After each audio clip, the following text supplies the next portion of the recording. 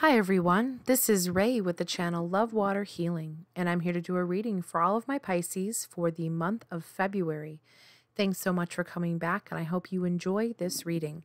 Please hit the subscribe button and the thumbs up down below. I'll be using the Flower of Life cards, and remember, you are love. Let's see what card you have for the month of February. It's called Mind. We enter and explore the mind to know and love it, not to force it into submission. You don't have to change your mind or make it different to what it is just because you don't like what it is saying. We're not battling the mind. We are making love and peace so we can embrace it.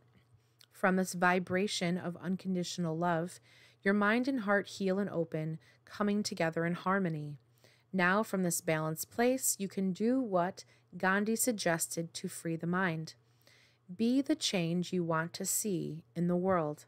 Be inspired by your divine love, wisdom, and strength. And that is your reading for the month of February. Thanks so much for being here. I really appreciate it. As always, love your water and love yourself. I love you.